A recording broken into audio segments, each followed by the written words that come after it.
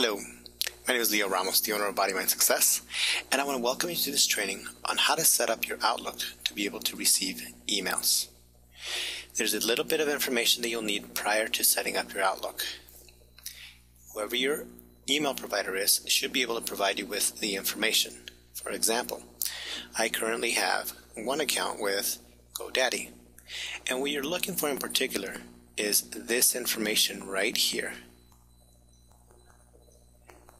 That information is called your POP server information and your SMTP information. You should have also a password and a login, and if you have that information, you'll be able to set up your account.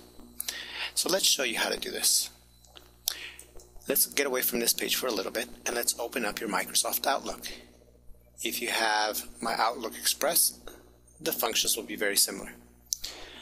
You're looking for Tools and your email accounts. We're going to add a new email account, hit Next.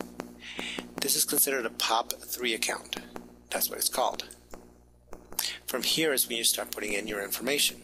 For example, in this case, I'll put info at Body Mind Success.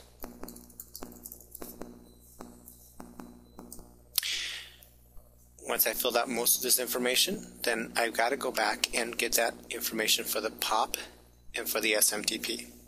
So I go back to my browser. Here's my POP.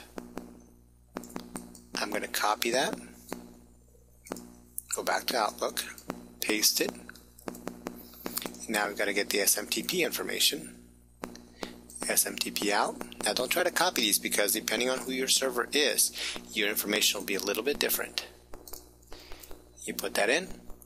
Make sure you put in your username, whatever that may be. Sometimes it requires the @ and everything else, and then the password.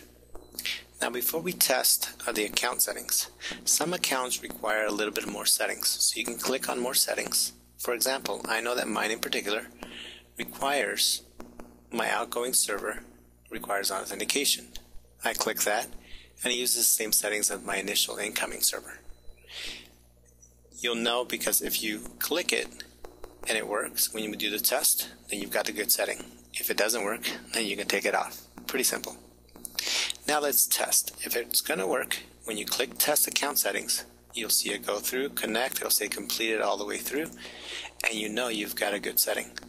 You close, you hit Next, finish, and you're done. It truly is as simple as that. Now to test to see if this really worked, we just click on the Send and Receive. You will see the processing, and now you'll see that there's an inbox. Let's look at the inbox. Take a look. That's the test email that it sent out, and it means that it's working. I trust that this coaching has helped you to set up your email and will help you to be able to receive your emails on Outlook. For further coaching and free coaching, actually, you're simply welcome to visit bodymindsuccess.com, put your name in your email, and enjoy a free year of coaching. I trust that that'll support your success as well. Thank you and create a great day.